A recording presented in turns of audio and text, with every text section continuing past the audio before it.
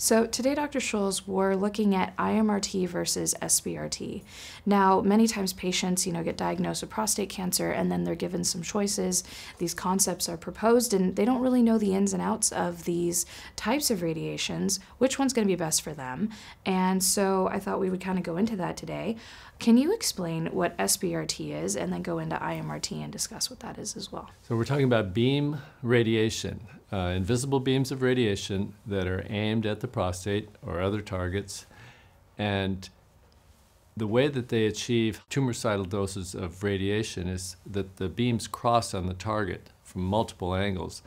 And so there's relatively low dose radiation that's administered to the surrounding tissues, but where the beams cross, you get very high dose, intense radiation. And the technology is advanced now to where it's become so targeted and so precise that they have control within a millimeter or two of where they want this radiation to go. And they can sculpt different fields and conform to an irregularly shaped prostate and just cover the borders just beautifully.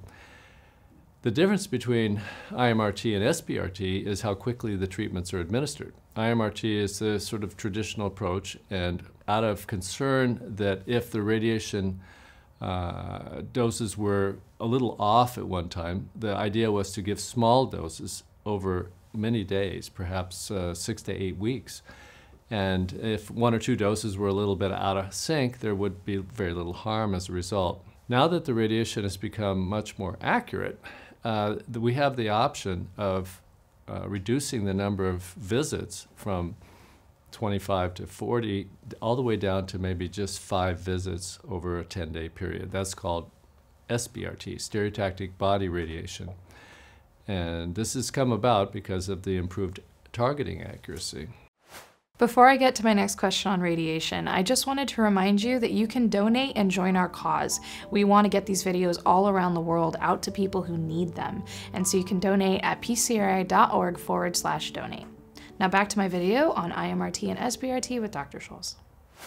Is there any benefit to IMRT in going in and getting that many, having that many sessions versus SBRT then? Well, it's interesting. It's been learned that the way that our tissues respond or heal after radiation is different from individual to individual. That reason actually is because of the way our normal tissues repair radiation damage better than cancer cells repair radiation damage. But there are different mechanisms of radiation repair, and some people have better radiation repair mechanisms that function more effectively when the radiation is given slowly, and other people, their genetics are different and they can repair radiation damage even when it's given quickly. And so there's a small percentage of the population, maybe about 15%, that would probably be better off with a slow administration of radiation with IMRT over a more extended period.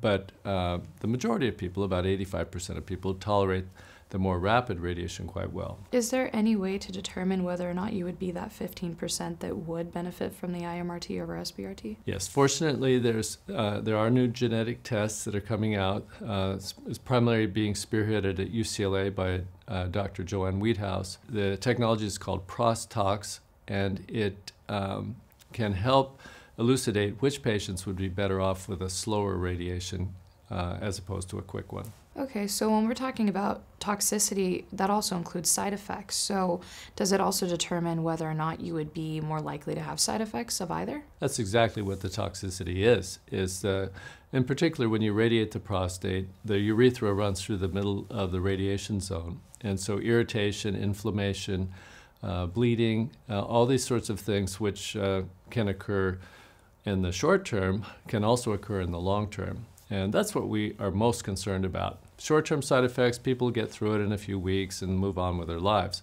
Long-term side effects are a real problem because ongoing radiation toxicity can take sometimes years to heal. So it's very nice to be able to elucidate which of these patients are going to be better off with a more slow radiation as opposed to the quick SBRT radiation, which is more convenient and I think more attractive. But some individuals are better off going towards the IMRT option. Are there currently any head-to-head trials showing whether IMRT and SBRT, like which one is more effective in killing cancer cells? Yes. In terms of the anti-cancer efficacy, the two approaches appear to be equivalent. Before we had things like SpaceOAR, which protects the rectal wall. It's a gel that pushes the rectal wall out of the radiation field. It was noted that fast radiation, or SBRT, seemed to cause more proctitis, and I would steer patients away from SBRT for many years until these newer gel SpaceOAR technologies came online. Now that they have SpaceOAR, I think the SBRT is a more attractive option, primarily because of convenience. But the cure rates of the two approaches appear to be equivalent. When we're talking about side effects, are there any differences between the side effects you would have from IMRT versus SBRT? Well, it's the same side effect. It's irritation of the urethra that we're concerned about. It turns out in some individuals, they're more likely to have side effects when the radiation is given quickly, and in others when it's given slowly.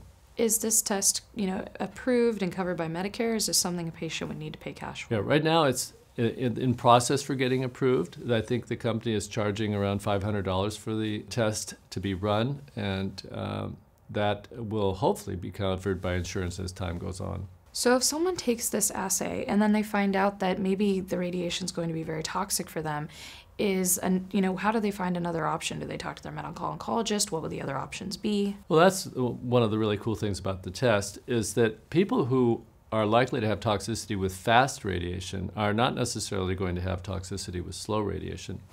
There is an assay also for determining which patients might have toxicity with slow radiation. So this technology that allows you to predict in advance who's going to have problems can steer you either toward the fast or the slow, or in certain fairly uncommon situations, neither, where you'd say, maybe should be looking at some TULSA-PRO options or some sort of cryotherapy options or something besides radiation. It's not common, but usually if one approach, the SBRT, is not tenable, you can do IMRT. Well, thank you so much for mentioning SBRT, because in my mind, when you look at the two treatments, with one taking a lot more time and one being much shorter, the payment system to the entity giving the IMRT is going to be a lot more. Doctors and universities or whoever's giving that type of radiation are going to accept more payments, and it's going to be a much longer process for the patient. But if the patient can go in for a shorter amount of time, it would make sense that the universities are not pushing this, or the treatment centers are not pushing this as much. So in that case, is SBRT available across the nation? Is it widespread, and how can someone access it? It is available across the country. UCLA has been doing SBRT since 2013, and a number of centers have picked this up. It just, for the reasons you mentioned, I think for financial reasons, it hasn't been pushed very hard, and it's not as popular amongst radiation therapists because they're bringing in less revenues by giving the treatment very quickly. But if it's done expertly in a state-of-the-art center with SpaceOAR and with appropriate precautions such as using ProsTox, I think that the SBRT is a much more attractive option, and I'm glad that we can make the public aware of the fact that this does exist for people. So today we talked about SBRT and IMRT. We also mentioned a radiation assay that you can take in order to know whether or not you're in the 15% of patients who would benefit more from IMRT, but it also explains the radiation side effects and the toxicity levels that may occur with you as a person. Now, I know this isn't FDA approved yet, and the company is only taking cash, but it is good to know that this is coming down the line for patients maybe who have radiation as an option in their future. And for those who would like more information, they can click the link in the description below and find out more about that assay. I think a couple things I wanted to highlight is, if your doctor is not mentioning SBRT to you as an option and they're only mentioning IMRT, ask them about SBRT, or get a second or third opinion. Find out who's doing it in your area and see if it's an option for you. You're already dealing with cancer. Your quality of life, even in just driving to appointments and having to handle those radiation sessions, that matters. And so if you can do a shorter amount of sessions and it doesn't have to take such a toll on maybe your schedule, it can help relieve stress. SBRT is not known, it's not very popular because universities and treatment centers, they're not really bringing it up as much because they don't get paid out as much, but also it's a newer technology. Not everybody knows that SBRT is an option. So we wanted to bring this up to you to remind you that maybe just because something isn't super popular, it's our job to bring it up to you to say, hey, talk to your doctor, find out if this is an option for you, and see if this is a choice you would like to make. Again, if you would like more information about your personal case, you can visit pcri.org/helpline. We have prostate cancer patients who have been through this and are very well trained in these areas to discuss your personal case and help you develop your questions for your medical team. Another thing is, if you would like to donate, you can visit our website, pcri.org/donate, and you can join our cause. We want to get these videos out to millions of people all over the world, and we have begun that, but we want to go so much further. And please remember, most of all, that PCRI is here for you. You're not alone, and I hope you have a great week.